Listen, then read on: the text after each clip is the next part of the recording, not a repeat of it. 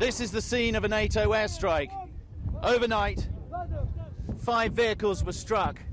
Unfortunately, they were rebel vehicles.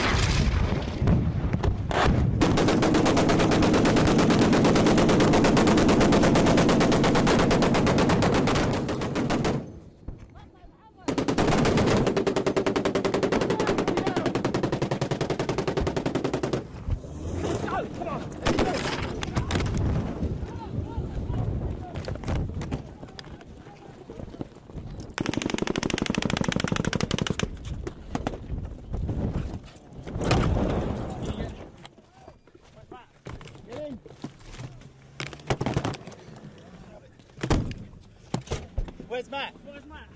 Where's Matt? Where's Matt? We were just filming a scene of the accidental NATO airstrike on rebel forces. When it was clear Gaddafi's troops could see us, they brought in extremely accurate rocket and artillery fire on our position. The rebels hit back with rocket-propelled grenades and machine guns, but they were firing into the desert. Nobody had any idea where that came from. The rebels blame themselves for the airstrike. Overnight, one of their own fighters fired into the sky with an anti-aircraft gun during a NATO sortie above Brega. He was mistaken for Gaddafi's forces by a coalition pilot. 14 people, including the crew of an ambulance, were killed. Their opponents are keen to exploit this sort of confusion on the ground. Gaddafi's people drag us forward and drag us back. When we go back, they attack us.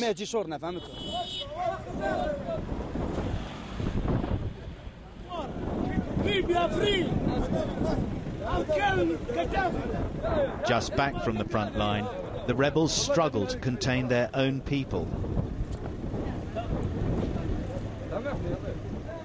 Fighters squabble over who gets to join the battle. A civilian from Brega is persuaded that this is not the time to go back home. Any unfamiliar vehicle emerging from the direction of Brega is forced off the road.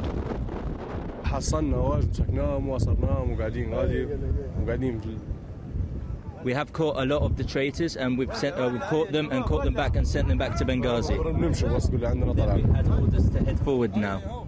Okay, good luck. Sorry. As the front lines solidify, Gaddafi's experienced troops can be expected to switch tactics. They will sow more violence and chaos deeper into rebel territory. Sam Kiley, Sky News, Brega.